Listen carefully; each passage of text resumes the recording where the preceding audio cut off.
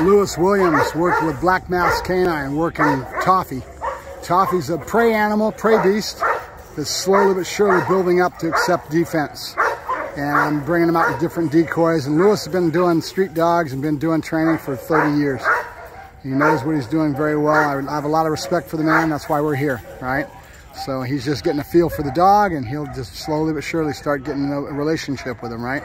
Toffie's never had any of the screens, never had any of the pressure, so Lewis is used to using all this, so this will be the first time he's seen it, right? So we'll see how he handles it, all right? Now that's what I like to see.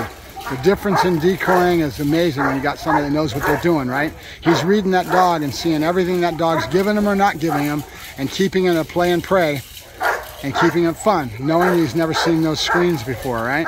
That's the difference between a trainer and just somebody that's a decoy out catching dogs. He knows what he's doing. You can see it in his body language. You can see what he's showing. Watch him the dog. Look at that. See that? That's nice. Like it. All right. Mark Ferrasci, Protect Dog Training, and Toffie, learning to accept pressure as we go along here.